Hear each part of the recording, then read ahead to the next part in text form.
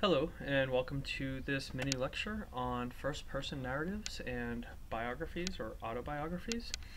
And very simply, I just want to give you some ideas and thoughts to be working with as you get into looking at first person narratives and autobiographies. There's all sorts of things to consider, and I do want you to kind of have a conceptual frame to work with as we move into this. So the things I want you to ask and things I want you to be thinking about as you move into this set of readings, which is our first set of readings, I'm not expecting you to have great answers or to be able to have answers to all of these questions, but this is what should be driving you. This is what should be at the forethought. Because we have to think about an autobiography or first-person narrative. Somebody is sitting down to purposely tell the reader their story. And if they're doing that, we have to think about, well, they have some intention. They have some point to prove. They're trying to convince us of something. And we want to think about that because many times in our own lives, we want to convince somebody. We tell our story to convince somebody else to believe something, to do something, to act a certain way, to understand something.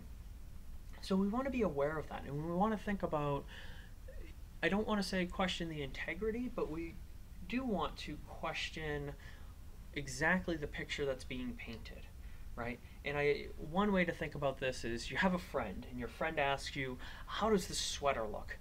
And you like your friend. You really like your friend. You don't want to upset your friend. So you don't say, oh, you look really ugly in that sweater. Or at least, if it's a sensitive friend, you may not say it that way, right? You might try to say, I don't know, I like this other sweater better.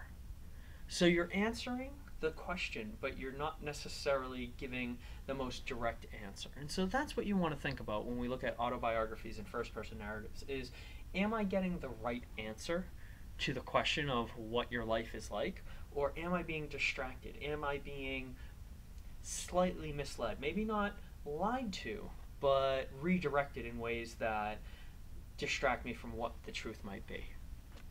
So you want to think about who the author is. And what I mean by this, you don't want to just know their names. You don't just want to be like, oh, I know who the author is. It's John Smith. You want to think about who are they as people, right? Who is John Smith? What do I know about John Smith? How trustworthy is John Smith? Did he commit any crimes? Or what is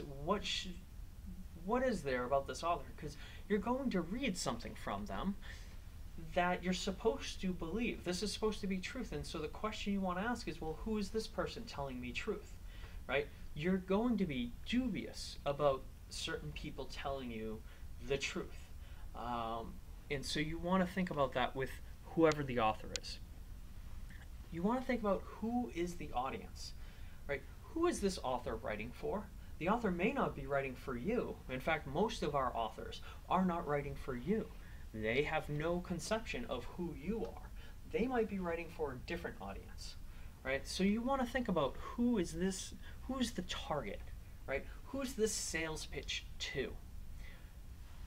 Sometimes the author is just writing to himself or herself, right? Some journals are just that, a personal accounting to oneself with the intention of never being seen again.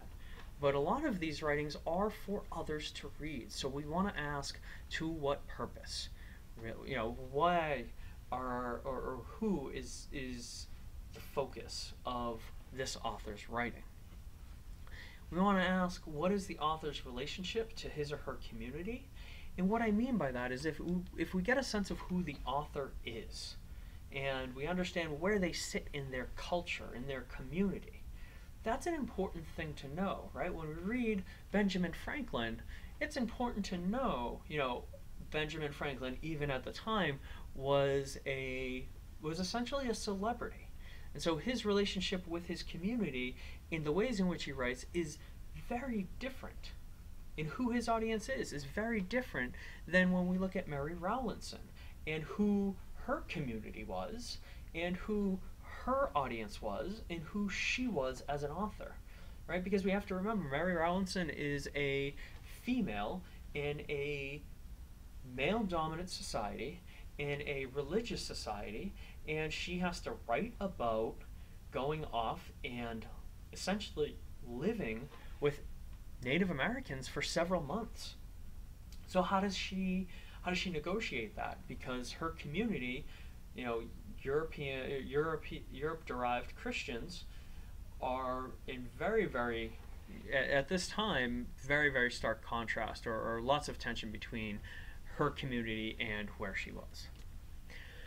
What is the author's relationship to his or her audience? So sometimes the author's community is also the author's audience, but that's not always the case, right? So this is something we want to think about. Is we want to recognize where how the author relates to his or her community, and is his or her community the same person that the author is actually writing to, the intended audience?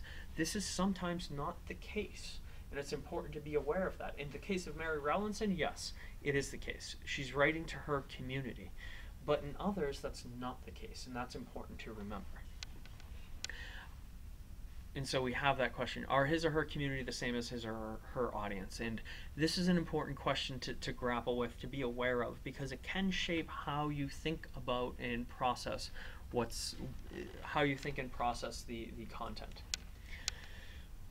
What seems to be the valuable elements and important qualities of his or her life according to the writing? So this question is to be put out there of, the author is offering some kind of narrative. What is the author emphasizing as important things?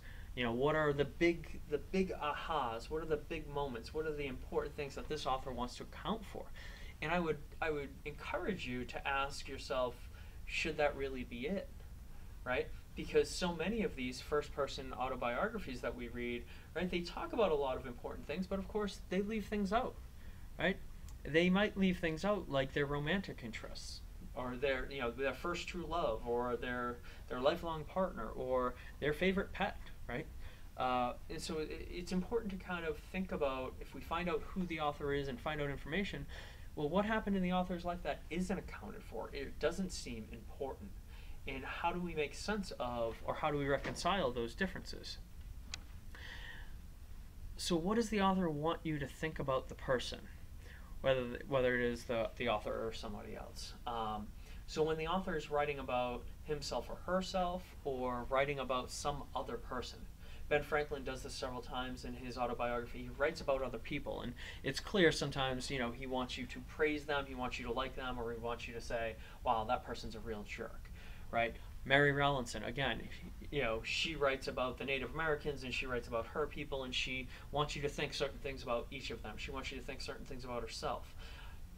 Frederick Douglass, when we look at his piece, he wants you to think about, himself in certain ways, and he wants you to think about others. And so be aware of that. Be aware of how the author's trying to get you to think and look at the author as well as other people. And how effective is the author at doing this? And all I mean by that is, in all of this, when you pull together all these questions, how effective is the author at getting you to really believe and invest and buy their narrative, to buy their autobiography or their first-hand account? And I say this because this is just a singular view of what occurred. As we know, whenever something occurs between two humans, there's a good chance that they have very different perceptions of what happened. And so you want to think about, how effective is this author at selling me that this story is more truthful than somebody else who experienced the same thing? And then what are some of the themes that feel like they belong to the American identity, culture, and literature? So again, we have these people telling their first-hand accounts, and what about those first-hand accounts tap into that American identity, tap into American literature, tap into what we talk about when we talk about American culture? And then finally, what are common traits and elements that we find within these biographical pieces? So here again, we're connecting the first-person narratives and autobiographies with other ones that we read. So how can we connect Frederick Douglass and Samson Occam and Mary Rowlandson and Benjamin Franklin? What do we see? What are the traits and the ideas that connect these and allow us to see them as somehow interrelated, besides the fact that they're all autobiographical in nature? What are the, what do people keep talking about, or what do people keep wanting to connect with as they write these pieces? All right, that's all for this mini lecture. Thank you again, and see you on the next video.